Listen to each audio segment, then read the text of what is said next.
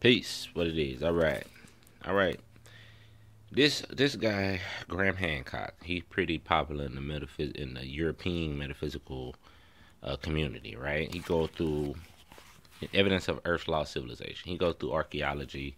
He proved that a lot of it is older than they say, and that all. I think he basically proved, because I haven't read the whole book, but I get the gist. Is that all the ancient cultures were connected? The Olmec Empire, Egyptian, the ancient Asian, China Empire, whatever, all connected. You know what I'm saying? And this is, fingerprints of the gods. Okay, but my point in this video is this is what happens to my black folks, right? When y'all don't claim y'all heritage, right? We don't claim what we are, and we just want to claim Africa. This is what happens. These Europeans will claim your shit. Okay, listen. Let me see. Look, fuck it. Varicoses, bushy beard, and pale complexion made him sound like a Caucasian. All right, he's talking about the so-called savior, or the god of that time. You know how every culture has their god, right? But at the same in the same book, he admits, here then was the first mystery of the Olmec's monumental piece of 2,000 years, which portrayed a subject with unmistakably Negroid features. They were, of course, no African blacks in the New World 2,000 years ago, nor did any arrive until the slave trade began, well after the conquest. There is, however, firm pantheological evidence that one of the many different migrations into America during the last ice age did consist of people of Negroid stock. It did consist of people. You see? Okay. You understand this shit? He knows that the whole Olmec civilization, which is the first civilization, predate the Mayan, okay? He know that was all black folks, but yet he still will say stupid shit like that, and he'll say that the god. Look at this. Look at this.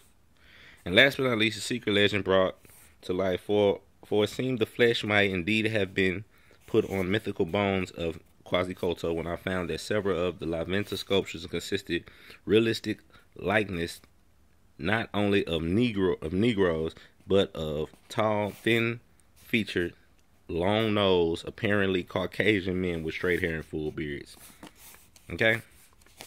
You see how they trying to steal your shit, right? Even though they got the pictures in here of niggas all day long, he's showing the comparison between the Sphinx and the Olmec heads.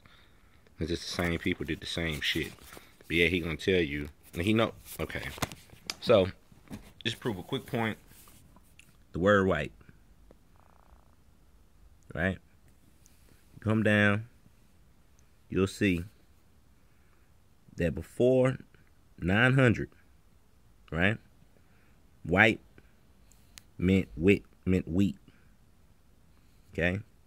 It did not start being describing people, and really didn't then, but we'll just say since this says 900, it didn't start describing people till then. Okay?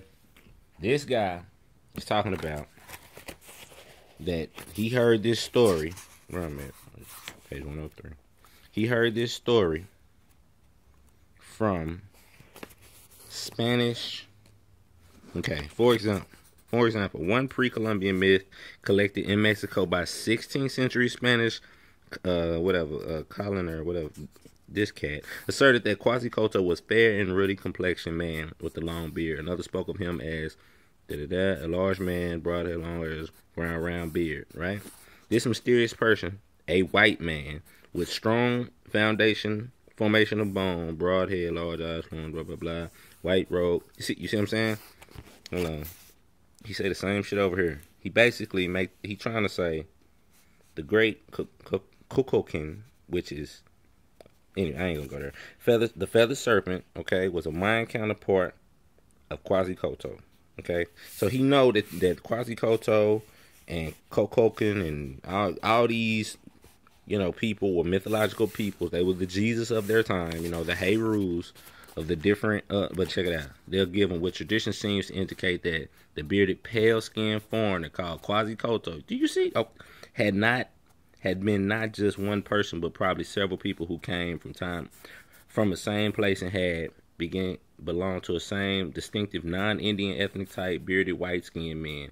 This wasn't only suggested that the existence of the family obviously related but slightly different guys sharing the same portrayed in many Mexican and Mayan accounts as having been accompanied by assistants. So he's saying that white folks came and taught black folks every fucking thing they know. Like usual, claiming your shit, because you niggas want to be from Africa. Now look at this, another European gonna tell the fucking truth for a change. Look at this. Where we at? Olmec head. The Olmec head.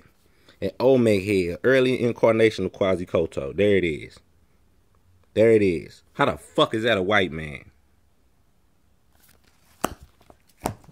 You see what I'm saying? Steal your shit when you don't claim it.